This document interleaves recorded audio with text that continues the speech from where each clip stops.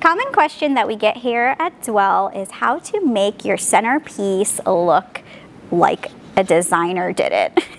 So what we're going to do today is we're going to take this example with the two dried florals and make it look a little bit fuller and a little bit more thought out. And so what I like to do is actually use the dried florals in odd numbers, and it just like fills it.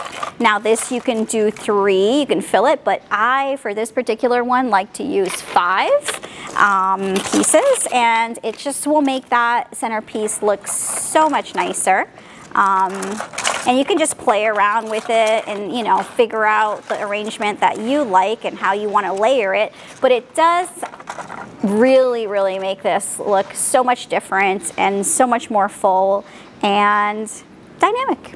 However, an example of using just 2 pieces or an even number would work if you have 2 pieces that are, one is a little bit bigger than the other, or one is a little bit higher than the other one, and then it looks really good to the eye. So those are my tips. You can use an odd number to make it look dynamic, or if you're gonna go with 2, I would suggest using different sizes or different heights.